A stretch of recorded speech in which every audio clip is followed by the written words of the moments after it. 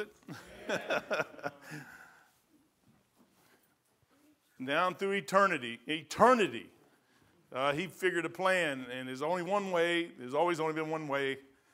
In his infinite wisdom, his way was always the right way. You get in his way or you don't get in his way. It's really your choice. Take your Bibles. Last week I preached on getting back in the boat. Sometimes getting in a boat, if you've ever been in the boat and you get out of the boat, getting the courage to get back in the boat is tough. It's just tough. I don't know, you tell people that, and they don't understand it, but I know a lot of guys who's been in the battle, and in the battle, something happened to them, and they got shell-shocked, whatever it was, man, the battle. But to get back in that battle's tough, and you have to overcome some things in your life to do that. And so I'm sitting there, I was reading that story, and I said, Lord, it's a great passage. I love that story about the Jesus going across the waters and the disciples and the boats and all that other stuff and the waves and exactly what he that go down the sea in ships. I mean, you go down there, there's things that happen on a ship that doesn't happen in the ocean. In the ocean itself, there's things happen just don't happen anywhere else. And you get to see some things that normally you wouldn't see in other places, and those men got to see some things. And the Lord opened their eyes to a man that there was across the water there, that there was a divine moment in life that Jesus was going to be there in front of that maniac. That point was set. There was no way out of that thing. The Lord didn't want out of that thing. The maniac was going to be there. Jesus was going to be there. His disciples were going to be there. They were all going to learn some stuff when that thing went on. And Jesus was going to get a man and turn his life around. It wasn't going to be the same after he got done. There's one thing I like about the maniac. I mentioned some of that, and I'll mention it here in a few minutes. The maniac was a maniac. There was no doubt in your mind that this guy was a maniac. This guy was on this side over here. This is where he was. He was in the tombs cutting himself. You couldn't chain him up. You couldn't do nothing. You couldn't hold him. That's where he was. He gets converted prior to this cross. I know you're prior to the cross here. But he gets the devils cast out of him, and he's way over here on the other side. There's no middle ground there, by the way. Jesus Christ just gave you the perfect example. This is you when you got started. This is how you're supposed to be when it's done. This took place in moments. Not years, moments. In our life, maybe in a couple hours. And you got a guy sitting over here ready to follow Jesus anywhere he goes. You know what's wrong with most of us? You're still like right here in the middle. You're playing this little game in the middle like you're the hot shot. You're not the hot shot. Neither am I. Nobody is. We're not it, man. We're not it. It's about Jesus. Take your Bibles, go to Mark 5:17. It's a great passage, man. I was talking to Brother Steve a few months ago. The Bible's in layers. I mean, it's layer after layer after layer after layer. Where I went to Bible college, the guy, Dr. Rubin said, he said, you hold this book. He goes, he said, it wouldn't surprise him if you could not read this book this way. I mean, you close the book, and if you could see the pages, read it this way. And this way, and this way, and that way, and every which way. He said God is a multi-dimensional creature. He's not a creature, he's God. He's not like us. His ways are not our ways. His thoughts are not our thoughts. The highest heaven above the earth, so far as his thoughts above our thoughts. He can do it any way he wants, and he put something down here where meager man in a three-dimensional world can grasp that thing and read it, but in God's world, it's totally different. It never was this way. And we have corrupted the thing, like he said. Our minds have corrupted the thing. Mark 5:17 says this, and they began to pray him to depart out of their coast. A bunch of wicked devils, man. They don't want to hear it anymore. And when he was come into the ship, he that had been possessed with the devils prayed him that he might be with him. You see the calmness of this man? His mind is there. He knows exactly what he wants to do. Howbeit, Jesus suffered him not, but saith unto him, go home to thy friends, tell them how great things the Lord hath done for thee, and hath compassion on thee. And he departed and began to publish into Decapolis and how great things Jesus had done for him, and all men did marvel. Father, thank you for your blessings this morning. Lord, simple little message here about a man, Lord, that you had an effect in his life. Lord, I just thank you for that. Bless those that are here this morning, those that are watching. Lord, I just pray that you'd give us something out of the precious word of God, and we'll praise you and honor you in Jesus' precious holy name. Amen.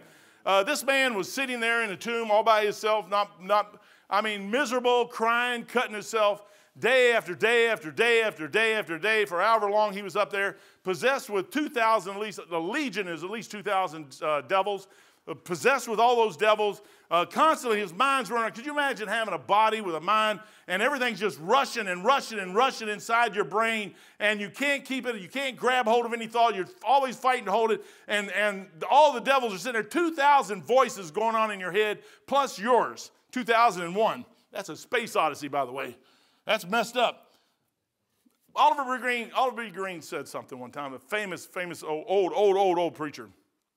He said, there is a thin line, a thin red line that runs through the Old Testament and is a picture of the precious blood of Jesus Christ. All the way through your Bible. If you go back into Genesis chapter 1, 2, and 3, you'll find a couple there, Adam and Eve, created perfect. If you want what normal is, if you want to try to make your life normal, then go back to Genesis 1, 2, and 3, look at Adam in the Garden of Eden, him and Eve, and in a sinless state, that's normal to God. Anything past them biting that fruit is abnormal. Anything. From that day to right now, the whole world's abnormal. You know what our problem is? As you continue, it's like those devils in our head. The maniac of Gadara. We're trying to make the world normal. You can't make it normal. It's abnormal. Only one person will ever make this normal, and it'll be Revelation 21 when he burns the place up and starts all over again. Then it will be normal. But even in the tribulation, after the tribulation, in the millennial reign of Jesus Christ, it won't be normal as per se what it was in Genesis chapter 1, 2, and 3. It won't be that way. As a matter of fact, heaven was created, and it was not normal because of the moment Satan sinned, it messed that all up. Anything that's created. And as long as you get this in your mind and you can reconcile it in your mind and heart, you can live through this thing. Anything that is created can mess up. So if you hold somebody to a standard out here somewhere, that's foolish. Because what you just did is you set somebody up on high that is a created thing that can mess up. Everybody messes up, maybe but us. You know, sometimes we think we don't. Right. There's a thin red line that runs through the Old Testament. It starts with Adam and Eve. And then it continues on with the lamb. Abel offered a lamb. You know, Adam and Eve, after they sinned, didn't know what to do. They were hidden behind a bush. You know, a bush won't cover your sin. A couple leaves here and there and clothes won't cover your sin. You need the blood of Jesus Christ to cover your sin, but guess what? He hadn't died on the cross yet. That's 4,000 years down the road. You know what God did? He took an innocent lamb in the Garden of Eden, or an animal, but I believe it's a lamb. He killed that lamb. He skinned those skins off that thing, shed the blood in the Garden of Eden, took those skins and covered Adam and Eve and covered their sins. Didn't do away with it. He just covered it. It starts right there. Then Abel. They have a boy named Abel. And Abel has a brother named Cain. And Cain gets mad because Abel offers what God told him to offer, because that's what his mommy and daddy said. And then Cain didn't want to do that. Gary Duty has a song, you can't get blood from a turnip. You can't. God requires a blood, the life of the flesh. Leviticus 17:11 says, the life of the flesh is in the blood, and I have given it to you upon an altar to make an atonement for your soul, for it's the blood that maketh an atonement. Nothing else will work. All through your Bible, that's exactly what it is. It's the blood. It's the blood. It's the blood. It's the blood. Cain made his offering. Abel made his offering. Cain got mad, killed Abel. It's evident that the offering that Noah made when he came out of the ark, after God killed everybody on the planet, except Noah, his wife, 3 boys, and 3 girls. It was 3 daughter-in-laws. Genesis 8:20 says, and Noah built an altar. It would do us good, some of us, to build an altar. You need an altar right there in your heart, man. That's where the thing needs to be, right there. The altar of your soul. You need something right there where you can get a hold of God. You know what's wrong with a lot of people? They don't know how to get a hold of God no more. And Noah built an altar unto the Lord, and took of every clean beast and every clean fowl, and offered burnt offerings on the altar. And the Lord smelled a sweet savor. You know what the Lord does when you get that thing right? He smells a sweet savor, man. I like that, man. I like that. Then you get down to, it was unveiled by the ram in the thickets with Abraham. Abraham's up at the side of the mountain with his son. He's going to kill him. People say, why would you do that? Because God said it. Who cares? I don't care what you think. Somebody told me how to get the Israeli sign off our sign. I ain't going to do it. Well, you need to be fair. I don't have to be fair. What you think fair is and what God thinks fair is two different fairs. He sits there, that's God's land. Get off of it. I'm not on it. You know why I'm not on it? Because it don't belong to me. It's God's land. And this guy said, well, you need to put a Palestinian flag up on, if you get mad, I don't care. You need to put a Palestinian flag up on your sign. No, I don't. It's a private sign. I don't owe you nothing. Well, you're just a mean pastor. You got it, man. I'm on God's side. You think I'm mean? Wait till he gets a hold of you. Man, I read this book. I read it all the time. And when I look at when he gets, you don't ever want to mess with an angel. Everybody wants these little angels. You got your little angel on your Christmas tree on Christmas time with little wings and stuff. That's not an angel. Angels are somebody you do not want to even mess with. You do not want to get them involved in your life. You don't want them nowhere around you. As a matter of fact, if you got angels at your house, you ought to go home and take them out and throw them in the trash can and get rid of them. You don't want them guys anywhere around. And they're men, by the way. They're not women. Angels they're one set track mind. Kill. Or whatever God says do. If he says go down and talk to somebody, I'll go down and talk to him. I'll go talk to Mary. Gabriel said, I'll go talk to Mary. Mary's a cool girl. I'll go talk to her. She's sweet. I can talk to Mary. Why? Because the Lord told me to talk to you. Zacharias, you asked one wrong question. You're going to shut your mouth for 9 months. Brother, I'm telling you what, angel, and David, you numbered the people. All you did was went out and did a census. Y'all ever hear that guy down in Cincinnati, a senseless survey? Gary Burbank or whoever the guy was. I forget who the guy was. But he would call people up, and this is a senseless survey. And it would be a senseless conversation that he'd have with the senseless people that would listen to the senseless survey. Crazy thing. It was unveiled by the ram in the thickets. Abraham got up on the side of that mountain, and the Lord said, take your son up there, kill him, kill Isaac. He didn't say, God, that's my only son, man. What's up with this? Can you tell me? No. He said, okay, you get a couple donkeys together, a couple men, heads out, goes up on the side of the mountain, got ready to kill it. The Lord said, no, stop. And there's a ram in the thicket, and he pulls the ram out, and that blood is still shed for his son Isaac and him. Moses goes into Egypt to get him out, and at the very end of that thing, he said, I'm going to bring the last plague through this thing, and when I do, every firstborn of every man, every child, the generations of firstborns dying. If there was a great-great-great-great-great-grandfather alive, then if he was the firstborn, he died. His firstborn son would die. His son's firstborn son would die. His son's sons all the way down until every firstborn person died, animal, beast, and man. But if you had the blood on the door, if you killed an innocent lamb and put that blood on the door, guess what? He passed over you. Oliver E. Green's absolutely right. There is a thin red line that travels through your Bible. And you hang right there where that blood is, and it's the blood of Jesus Christ that cleanses all sins. David found it. The final payment was secured at Calvary when our Lord and Savior Jesus Christ shed his blood, precious blood. Now the maniac is sitting here prior to the cross. So the maniac did not get saved per se as you and I did. He was not looking to the cross. He never even knew. He was a maniac. He didn't have no idea the cross was good. He was a maniac. You know what a maniac is? Is an unsaved person. I've seen a lot of people saved act like maniacs. The sinner, the maniac, when Jesus found the maniac. Jesus planned personally to go find this maniac. The apostles did not plan to go find the maniac. They just got in the boat with Jesus. Jesus went purposely to go see that maniac. Why? Because that maniac, Jesus, the Bible says that Christ came to seek, and Luke came to seek and save that which was lost. He would go through a storm to get to you if that's what it took to get to you saved. He will do whatever he has to do to get you saved. That's what he does.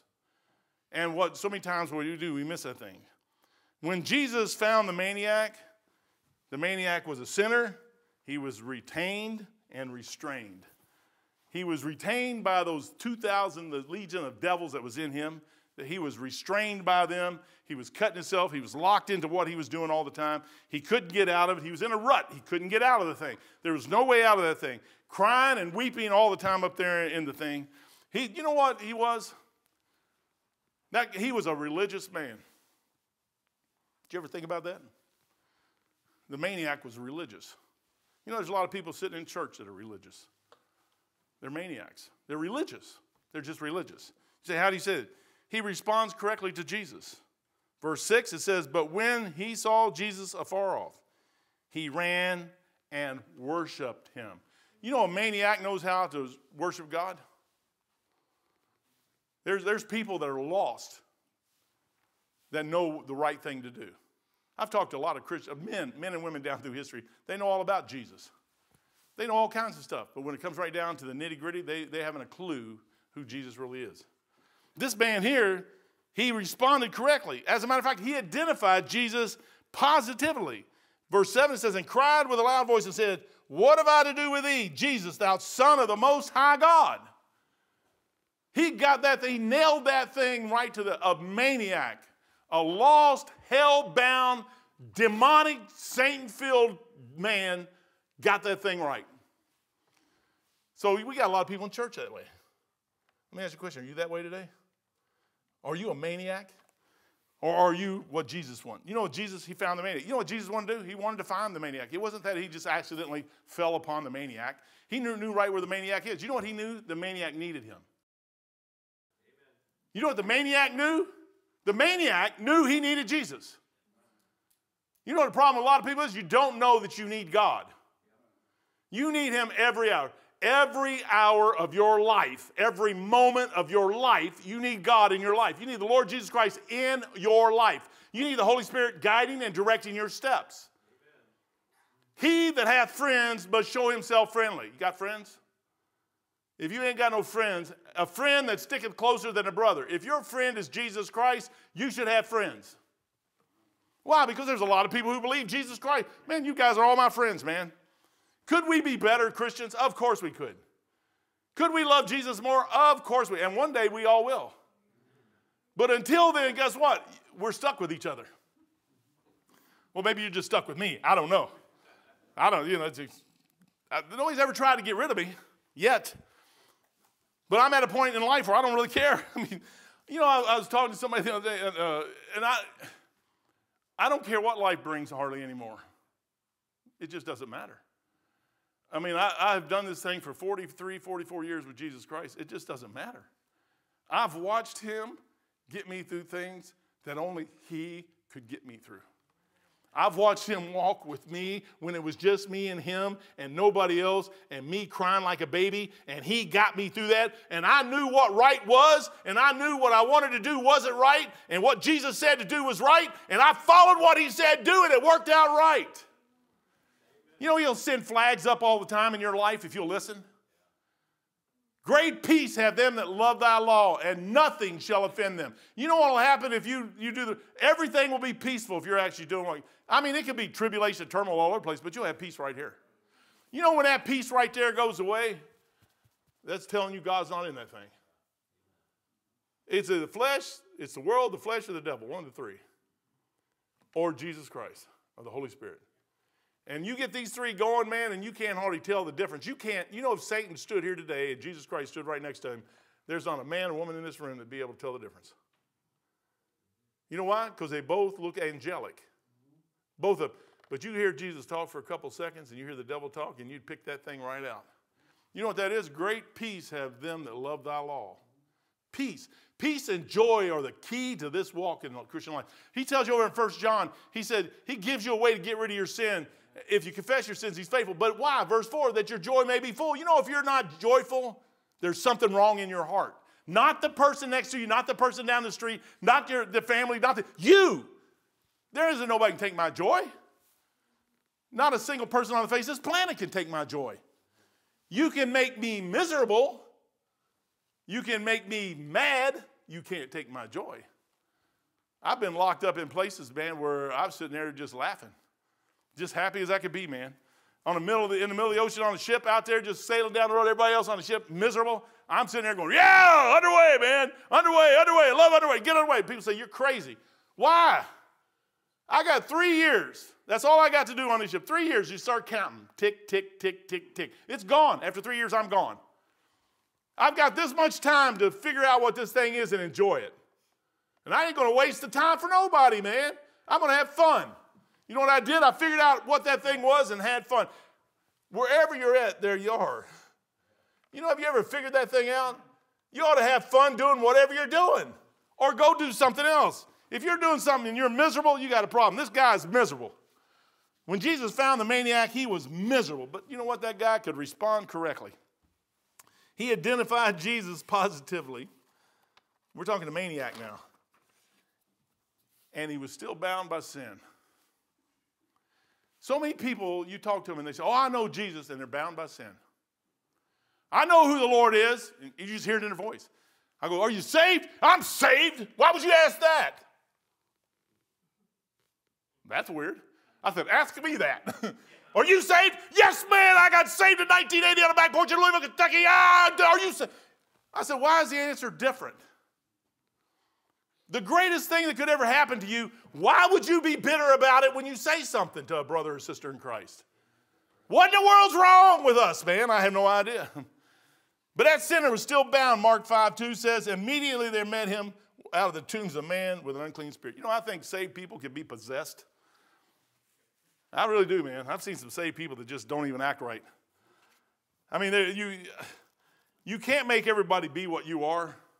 They just aren't going to be what you are because you're a unique thing. You know what the Lord did? He made a whole bunch of people, and he taught you how to live with them. You ought to live with them, man. Me and Beth, I laugh all the time. You hear me talk all the time about her bringing me coffee. The other day, she did it. And she's laughing. She look at her, man. Y'all, I wish the camera was up here looking at her face. She's laughing. She said, you want a cup of coffee? She comes down to my office, asks me if I want a cup of coffee. I said, yes, I know what this means. Forget it. You ain't getting a cup of coffee. She should say, you don't want a cup of coffee, then I'd get one in about 30 seconds. But and then she goes away. Well, I've got my phones all set up with intercoms in them, so all over the house, I've got a phone so I can hit the button and get her. So I know she's there somewhere, so I'll ring the button, and she'll, an hour later, do you still want that cup of coffee? I said, yes. She said, don't you tell anybody I said this. I said, hey, I got this coffee cup says, if you say anything to the pastor, it's going to be in the sermon. I did have a hat up here somewhere that said that same thing, but it's just the way it works, man. It just comes out of there. For the Son of Man came to seek and save that which was lost.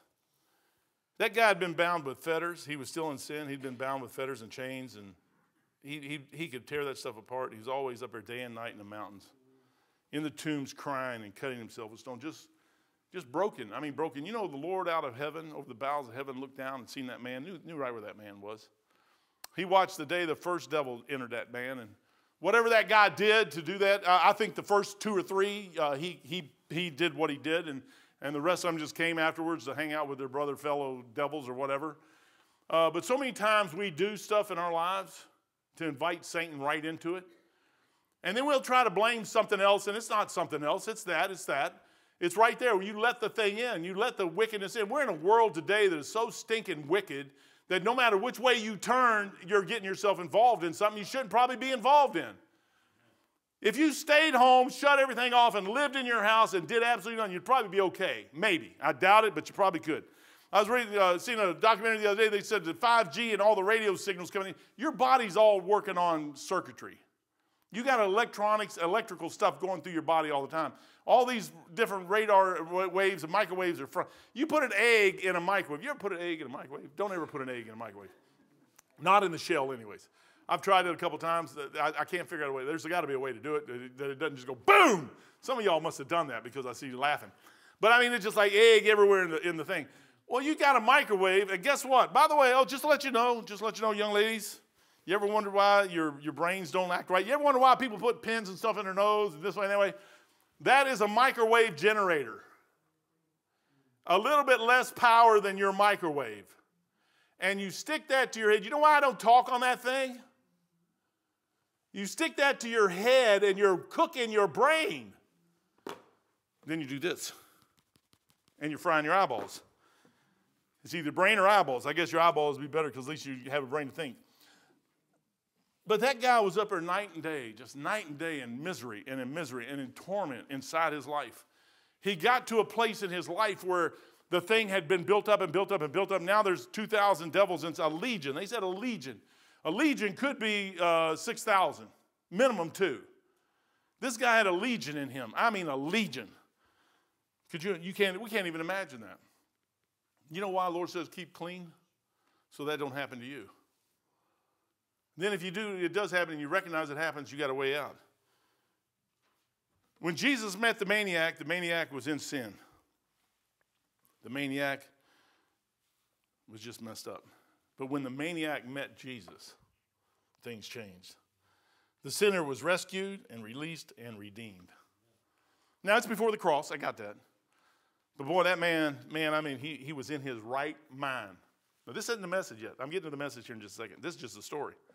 He was in his right mind. Mark 5:15 says, and they came to Jesus and seeing him possessed with the devils, and he had a legion and had the legion sitting and clothed in his right mind, they were afraid. You know what? When that guy got right, he was redeemed. A redeemed man, number one, a redeemed man should be in his right mind. Jesus gives you a perfect example right there. The moment Jesus casts the devils out of your life, you should be in your right mind. I don't care I don't care. I don't care what your conditions are in life, it doesn't matter. When Jesus steps in, your life is going to go back on track. 1980 on the back porch, I was messed up. I was doing drugs. I still drank and smoked after I got saved that night. Something happened that night. Something started changing in my life that night. Within 3 weeks, I knew something drastically has changed. I just didn't know what that was. So I did the first best thing I could think of, and I went to see my Uncle Rolf. I jumped in my 68 Mustang. I shot 20 miles across town, knocked on his door at the church where I knew he would be. You know, isn't it a blessing? A backslidden Southern Baptist preacher that would take your King James Bible out of your hand and put a New American Standard in his hand. I still knew where that guy would be all the time. He was at church. So I went to church, Rockford Lane Baptist Church, knocked on the door. The secretary came out, lady, I can't remember her name, I can't even remember her face. She came out and I said, hey, I'm Rolf Dorsey's nephew. She goes, oh, Mike, how you doing? I said, really good. I said, I'd like to talk to Rolf. She said, okay. She went and talked to him. She said, hey, he's talking to somebody else. He'll come out and see you in just a second. I said, okay, that's fine. I can wait out here. She said, that's fine. So I'm sitting on the sidewalk. I still remember sitting there. And I'm looking up at the sky, and I'm like, what did you do? I said, you did something. I said, I don't know what you did. What did you do? And I started bawling. And I'm telling you, it was an uncontrollable bawl. It was just uncontrollable. And I was crying, and tears running down my face, and a load lifted off of me like I have never had anything lift off of me like that before. And it was like the Spirit of God, or it might have been the Spirit of God actually coming down upon me. You know, it was Tory or Tozer, one of the two, always talked about the second filling, and everybody always yelled and screamed about that. I said, no, I think there comes a point in your life where you get saved, and then you really get saved. You're already saved. You're going to heaven for all eternity. But all of a sudden, you get a realization of what you did, and your life changes.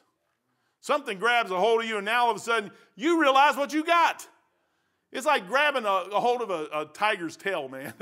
And that tiger's running all over the place, just flinging you all over the place. You ever seen those cartoons? That's the way it is, man. You got to hold. Never get a dog by the ears, because if you let go of one of them, you're going to get bit. And you can't let go of both of them at the same time, because he's going to bite this. I don't know what you do at that point. Maybe walk him over to the cliff and drop him off or something. But boy, I got a hold of something that day that changed. I mean, that night on the back porch changed my life. Outside that church changed my destiny. When I walked in and Rolf told me I was saved, that thing clicked in my head and I never forgot it. You know what I think a lot of people do, and you forgot what happened to you. I don't have to defend anything, man. That's his to defend. I just got to be part of it. I just got to be part of it. You know what the maniac did? He was a sinner rescued. He was in his right mind. That maniac, when he found Jesus, he was able to deal with spiritual matters. Him and Jesus sitting there talking, having a great time.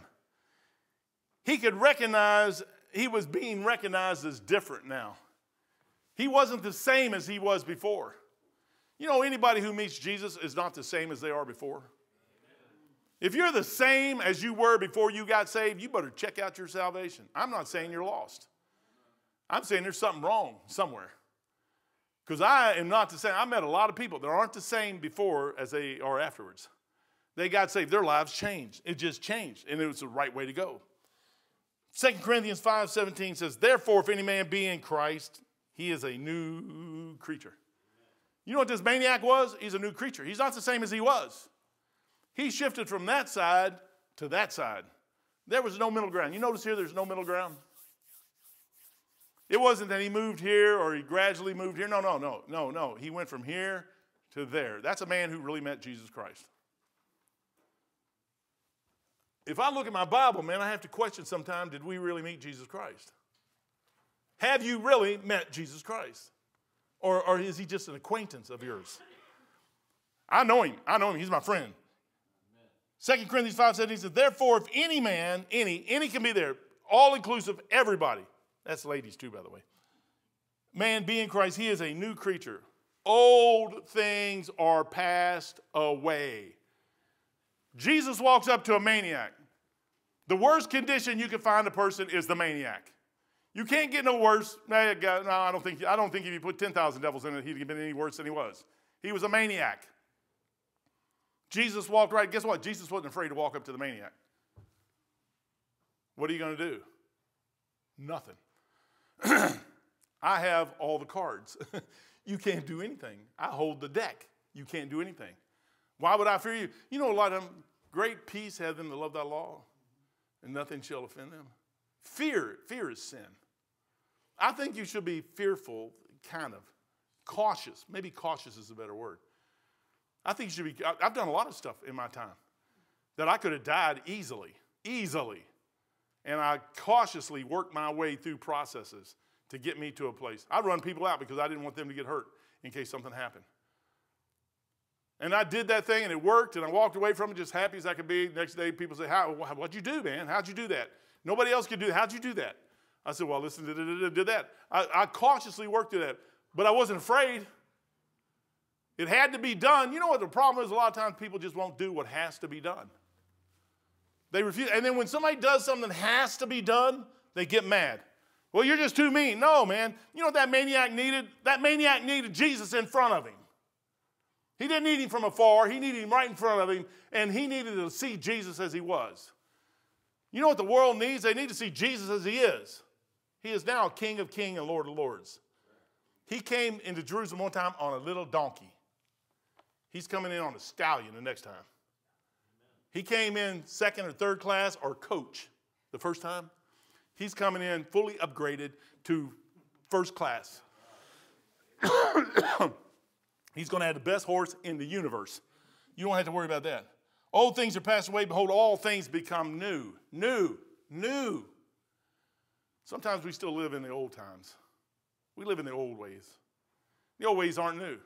I like every day, man. I think every day with the Lord is precious, man. You wake up in the morning, it's a precious. That's the only day you're going to have with him today.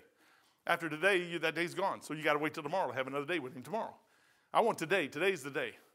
I just like it. I just like getting up and trying to do stuff.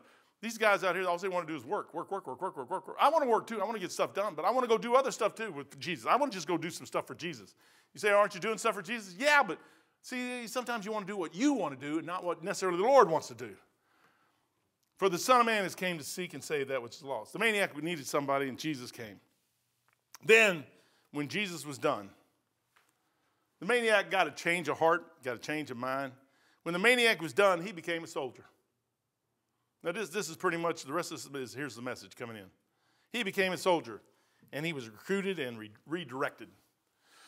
This man, when he got his mind right, when he was sitting there, all he wanted to do was be with Jesus. That's all he wanted to do. And he wanted to be around those that were Jesus. He was ready to get back in the boat with Jesus and his apostles and go out to sea. He just watched that storm out there. That maniac didn't care. I mean, he still probably carried some of his tendencies with him, the old maniac ways. He still knew they were there. The devils were gone, so he had a clear thought in mind and heart and everything was good. But he didn't really care. You know what he realized? If I'm with Jesus, I'm okay. And it doesn't matter where I'm at with Jesus. You know what he got is a real good dose of Jesus. He got a bigger dose than the apostles had. He got a dose.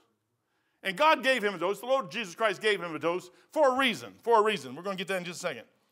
Mark 5:17 says, and they began to pray him. Then people in the city came out. Here's this guy all saved, or not saved, but all in his right mind, sitting there clothed and everything else. And all of a sudden, you know what the world's trying to do today is get you to take your clothes off. Jesus is trying to get you to put them on. I better stop. There's something going on today, man, that nobody will have clothes on probably for. Is the Super Bowl today? I am right? Or is it next Sunday? Okay, whatever. Mark 5:17. And they began to pray him to depart out of their coast. And when he was come into the ship, he that had been possessed with the devil prayed him that he might be with him. Howbeit Jesus suffered him not, but said unto him, go thy way, go home to thy friends, and tell them how great things the Lord had done for thee, and hath compassion on thee. There are some things, I'd like to say this. There are some that will not understand what happened to you when you got saved. I got saved, and my whole family thought I was crazy. It's an amazing thing. They didn't think I was too crazy before I got saved, and I was doing all kinds of stupid stuff. But after I get saved and all that stuff kind of flakes off, they think I'm crazy. They tell me don't get too religious. You got to watch that Bible, man. That Bible will drive you crazy. They're probably right. I mean, I'm not the same as I was. All my friends left me. I had no friends anymore. They all left me. The only thing I had was the United States Navy. I shot out into the Navy, and I stayed there for 14 years. And I met Beth in 9 years, and things just kept going that way, and it's been going that way for me ever since. But, you know, I realized that there's just a lot of people that don't understand. Why? I'll tell you why. Because the guy was a raging inferno. Everybody didn't want to be around this person. Nobody wanted to be near this person. This person was inside just like a volcano ready to explode at any moment. He's not that way no more. He's not a maniac. He's a child of the King. He's not saved yet, but I bet you got that real shortly there afterwards. He's a raging inferno, and everybody saw it. You know, everybody watches us, and you are what you are, and you can change that. But guess what? It's going to take some time for that thing to have an effect. He was full of the devil, and everybody knew it. They might have not known the Lord knew he was full of the devil because he asked him, he said, what's your name? He said, Legions, for we are many. And he told him, get out of him. And he got out. But everybody else knew something was wrong with him. He was rejected and feared because of that condition. You know, when you get to the place where people fear you or fear to be around you, it takes time for them to calm back down. They have to see that you're really who you say you are. I have a brother, Dr. Peacock always tells me, he says, Elliott, you're not a chief no more. I said, I know. I said, I really never wanted to be one anyways. But I said, man, you walk on a ship, and it's the captain's ship. It's his. It's not mine. It's his. I said, Camsland or Comcare Group or whoever gave him this ship. It's his ship. And that man expects me to do certain things. Here's a list of things that he has given me to do that I know these are my responsibilities on this ship. It isn't that I'm making this stuff up. This is what I'm supposed to do. And I said, if I'm going to have fun out here, I need to do everything I'm supposed to do, and everything that anybody else needs I can help with. I'm a sailor. Then I should be a sailor. I thought, you know, when I got out there and you know why I started a church? Because I thought a Christian ought to start a church. I had an old lady one time says, when are you going to start a church? I said, why would I start a church? She goes, because you need to. I said, okay, I'll tell you what. Next week, 2 weeks from now, I'll clean my garage out. We'll start a church in my garage. She thought I was lying. That was 18 years ago. My wife was sitting there when they was in the driveway. I was cutting a tree down in my front yard. I cleaned my garage out. We put a church in that garage, and the next thing you know, it got too many people in the garage, and we had to come over here. You say, how'd that happen? I don't know. It just did. All of a sudden, we needed some money, and the money was there. People say, where do you get money? I don't know. People say, oh, you beg for money. I don't beg for money. Don't have to beg for money. The Lord just always provides it, man. When you're ready for it, guess what? It'll be there, or you don't need it. So many times we try to do stuff for God when God never wanted us to do it. That maniac was sitting there, man. There are some that would just as soon have you out of sight than out of mind. Those first couple of men, they came and they seen this man sitting there and Jesus, and instead of saying, I want some of that, they said, could y'all just kind of leave? We done lost all of our pigs. Well, that's upsetting enough. You lose all your bacon. That's pretty sad. But they lost everything, and instead of getting him to come to the city, I like those two men on the road to Emmaus. They said, did not our hearts burn? Has your heart ever burned inside you when you're sitting there reading your Bible, or you hear some preacher preach and they're sitting there talking and listening, and you're like, yeah, man, intent. You know what I hate more than anything else is somebody sitting right next to me saying, oh, I've heard that before. Then get out of here, man. Go somewhere else. I like the old story. I like the song. I like our hymn books. That's the greatest book you'll ever find outside your Bible right there. That or All American Hymns. Or any one of the other ones that got all these songs in them. These are some of the greatest things in the whole wide world. You know what they do? They change your heart. I can't sing. Learn. I can't read. Learn. Everybody else did. Pick the thing up, man. Start reading the thing. Start singing. Open it up. I need thee. Oh, yeah. I need thee every hour. It should be every second. Most gracious Lord, no tender voice like thine can peace afford. Man, it's a great book, man. Have you ever thought it? Fight the good fight, rise up is your all. You have longed for sweet peace and for faith to increase, and have earnestly, fervently prayed. But you cannot have rest or be perfectly blessed until all on the altar is laid. Is your all on the altar of sacrifice laid? Your heart does the Spirit control. Well, I can't sing, man. My voice is gone. But does it? Does he have your heart, or does somebody else got it? See, this maniac had somebody else. A whole bunch of other people had it. One man walked in one day, and he gave it to Jesus. And guess what he wanted to do? He wanted to be with Jesus. That's all he wanted to do. But there's some that just can't handle that. They can't handle you getting excited. They can't handle me getting excited. I don't really care. I'm perfectly happy with what I got, man. I've had it for 43 years, and I'll keep it to the day I die. And you ain't going to take it away from me. I can tell you how to get it. But it's going to cost you. You're going to have to change your life. It isn't free. Salvation was. A relationship with Jesus Christ cost. Are you willing to pay?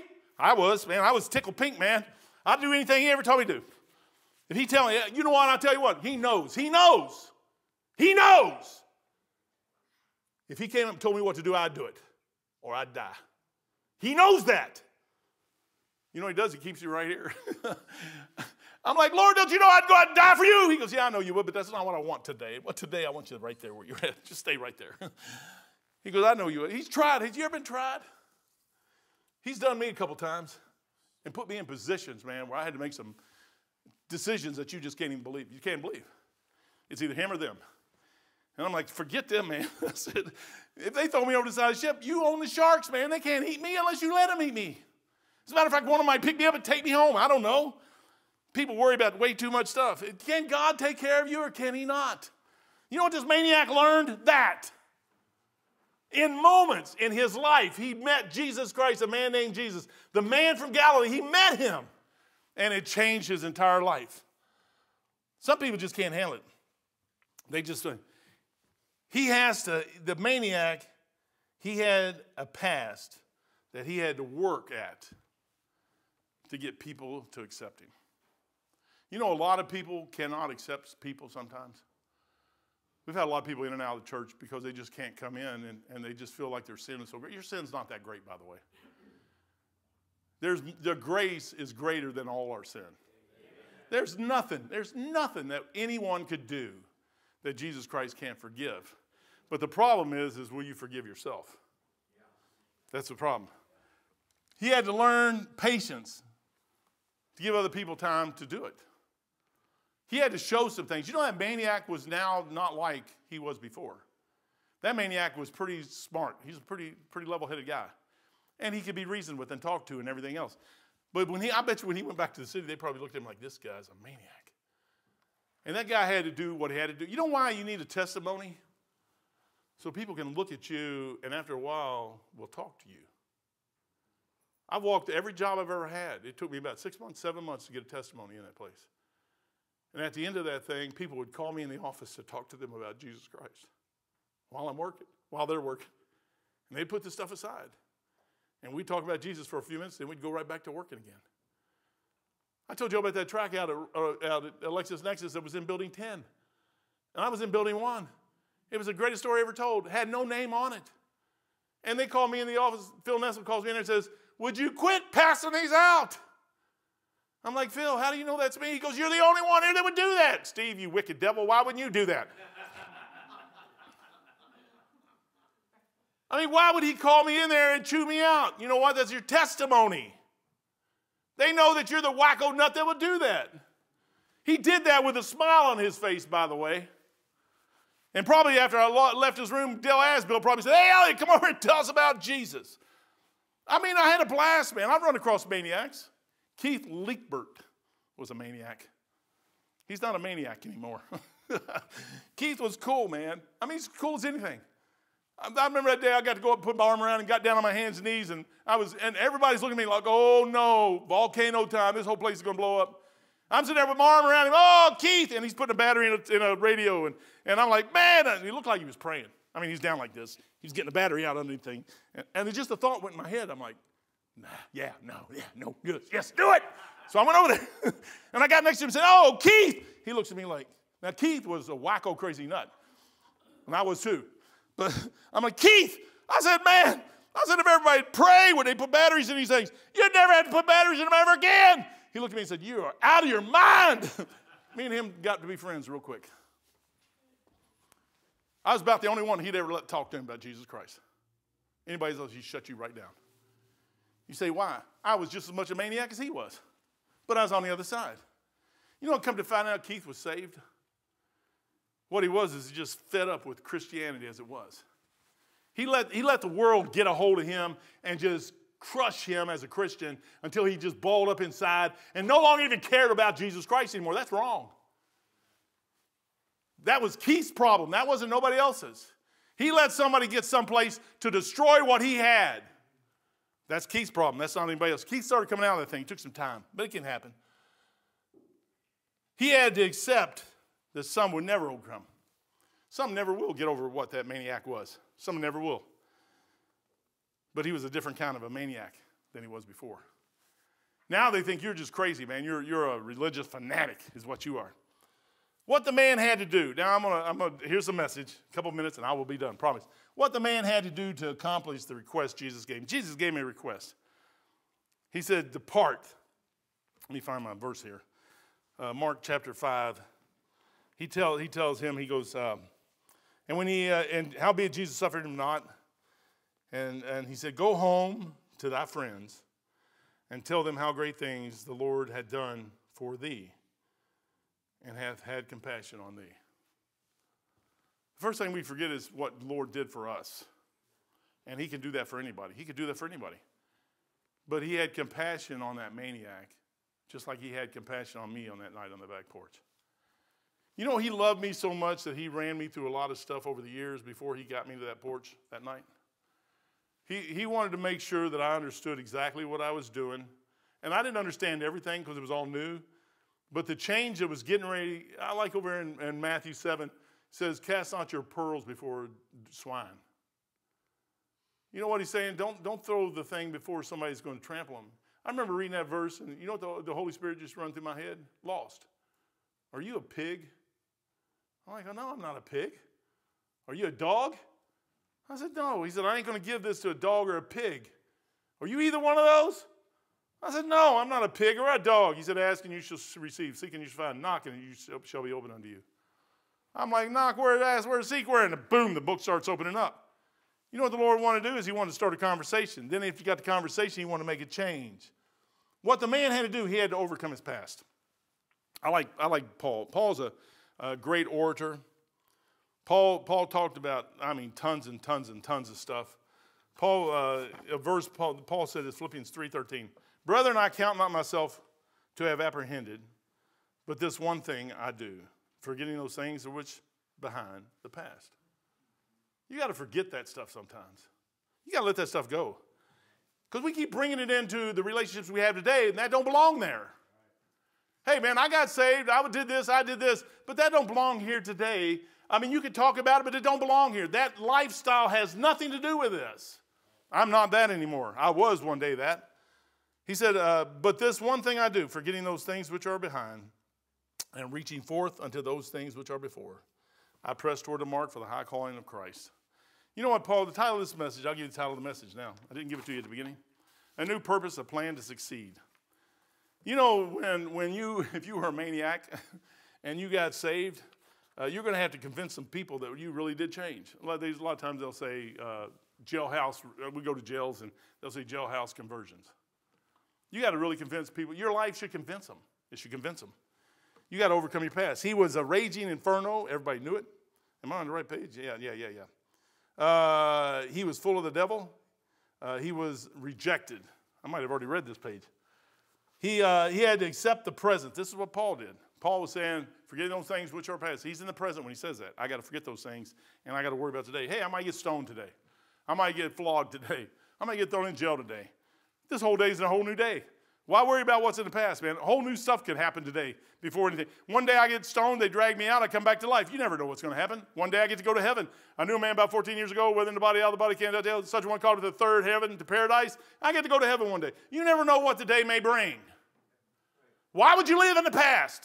That's already gone. It's done. There's nothing you can do about it. Let it go, man. Move on. Think about it every day. Billy Graham said something I'll say in just a second. He was rejected. You got to accept the presence, and then you got to look to the future. He is no longer a maniac. He shouldn't be acting like one. I got saved in 1980. I changed some things in my thinking. I'm not that anymore. I went back and talked to some of my friends. They don't want really nothing to do with me. They're really not my friends. But we don't think the same. What I like about Beth is we think the same, which is kind of crazy, I guess. But anyways, it works. She thinks one way, I think one way, and she's a lady, and I'm a man, and so it changes. I can trust her immensely. I mean, she's never given me a reason not to. But she was trained about the same way I was trained, in a family about the same way I was. Her dad wasn't quite as bad as mine, but he was bad. And then I was trained over here, and then I got out of that stuff, and it took me 9 years to change some things. And then we met, and we had so much stuff in common that really wasn't the problem. The problem was just, could we live together, and we just had fun. I think if God gives you something, it ought to be fun. And I didn't know what the future held for me. I didn't really care. You know what I cared about was the day we got married. And you know what I cared about is the next day after we got married. I didn't care about the day we got married no more. I cared about the next day. And then I cared about the Monday where I had to get her back to Norfolk, Virginia, because I didn't care about the Thursday we got married and the Friday and Saturday and Sunday. I now care about just Monday. You know what you don't? You don't care about this. That's all in the past. It's nice to look at pictures. Pictures are okay. But I'm telling you what, I don't have time to go back and just sit there all day. I was telling somebody the other day, I always want to just be lazy. That's my goal in life. I just want to be lazy. I just never found time to be lazy. I got to do everything. If I could ever get everything done where I could just be lazy, I would be one of the best lazy people you ever seen in your life.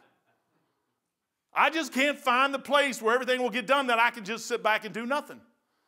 I don't know how you do it. There's so much stuff to be done on a daily basis. How could you possibly not do it? I don't know, man. You know what? That's a stupid thing right there. That takes your life. 1 second at a time, 2 or 3 hours at a time. Next thing you know, you look at all of it and hey, if you got to answer a phone and you pick the thing up and you look at it and say, hey, so-and-so called me and this and that and the other. Hey, yeah, maybe do I want to take it? My phone rings at the house and I tell my wife, don't answer it. I almost kicked Mike out of church one day. My phone rang up there and he answered. He's bringing me on the phone. What did you do? You answered it. Now I got to talk to him. You said, is that what you said? Pretty much what I said. Well, yeah, he had to overcome, he had to accept his present, he had to look to the future. He's no longer a maniac. It doesn't matter what others think about in their mind. It only matters what Jesus thinks of you. That's all that matters. His service was to God and man, not to the world and flesh. He changed. He had to look to the future. That's what my future is. He was given a great commission by Jesus Christ. Each one of us are given that same thing, by the way. And if he gave it him, he must have known he could carry it out. What can stop you? Exactly what can stop you from serving Jesus Christ? Only you. You are the only one. Like Smokey the Bear says, you are the only one that can prevent forest fires.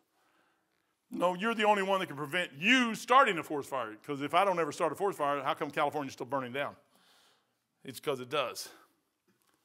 Mark 5:20 says, and he departed and began to publish in Decapolis how great things Jesus had done for him, and the men did marvel. Now, I'll say this, just about done. 2 minutes, maybe 5 or 15. The maniac had no education. He just met Jesus.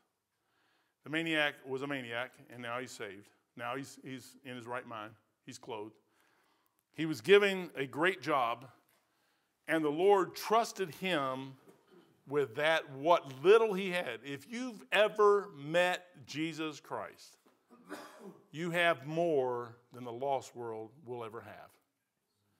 You have all the goods you need to give them. The problem is the joy in your life and the peace that God gives us isn't evident, and they won't see it. You know what this man had? Peace of God and joy. He wanted to go with Jesus. Jesus said no. You know what the guy did? He obeyed. He met Jesus shortly and learned immediately how to obey another man. I'm like, what a thing, man. I said, I don't have a problem with that. I think it's the greatest thing in the world. You know, if you're going to get, so I told somebody this the other day, if you put a sailor in a rowboat out at sea, he is nothing. If you put a sailor on a destroyer, I'm talking about a brand new destroyer, and you put him out to sea, the destroyer can do only so much thing, and then they're really limited on what they could do. You put that destroyer in a battle group with 28 other ships and 4 submarines, and you got a force worth reckoning with that can just about blow any planet, any country off the face of this planet. That's what your Navy is.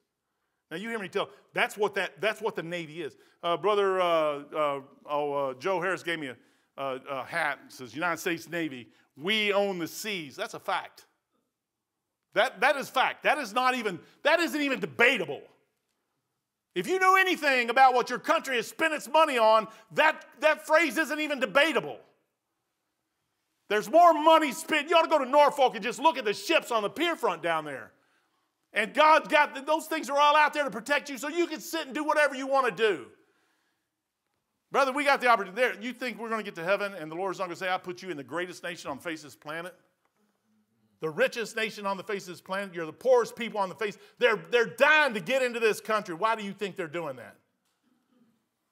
And you sit there and spend your whole life belly aching about what? You had every opportunity afforded to you, given to you, and what did you do with it? The Bible's full of people with past. Noah had a past. Jacob had a past. His sons had a past. Samson had a past. Children of Israel had a past. They were in the wilderness for 40 years and 40 years and 40 nights. 40 years and 40 years. Just 40 years. And they belly ached the whole time. God gave man, this manna, we have to eat this manna. Well, it's better than eating nothing. I know about that one. David had problems, had a past. God still used him. The woman at the well had a past. The Lord talked to her. Zacchaeus, the wee little man, had a past. Apostles had a past. You got a past. Don't ever think you don't have a past. The past will destroy you if you live in it. I like what Billy Graham said. Billy Graham messed up bad, but I like Billy Graham. In his older days, he said some good stuff. He says, don't be bound by the past and its failures, but don't forget its lessons either. You know, there's a lot of you got a past, and you let that past keep you down. There's an altar up here, man. We got a few minutes here. Brother Adam, come up here and sing a song. But you let your past get to you. And your past should be there, and it should be something. I did that once. I don't want to do that again. I'm going to veer off of that. But to live back in that past, there's no place back there. It wasn't, you didn't need to be there to start with, and you don't need to be there now. You know where you're at? You're in the present looking toward the future. And you know what the future is? It's Jesus Christ. And it's heaven. And it's going to glory. And it's trying to get somebody else there. And trying to help somebody the next step of the way. That's all it is.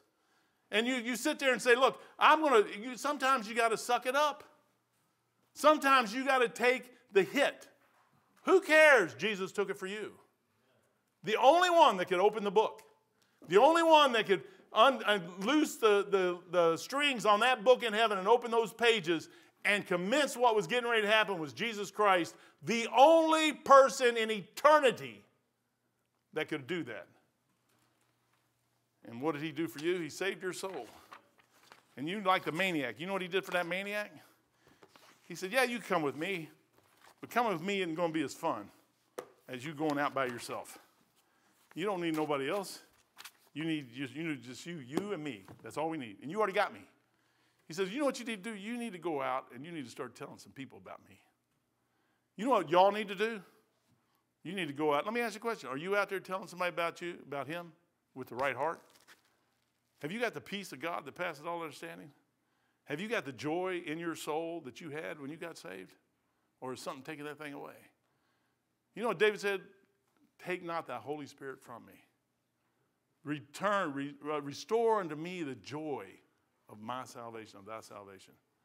He said, Lord, give me that joy back that I can skip through there. When he came into the city and he was bringing the Ark of the Covenant in, they said he was half naked. And he's just dancing in front of them. I don't dance. I'm not going to dance. I don't care what.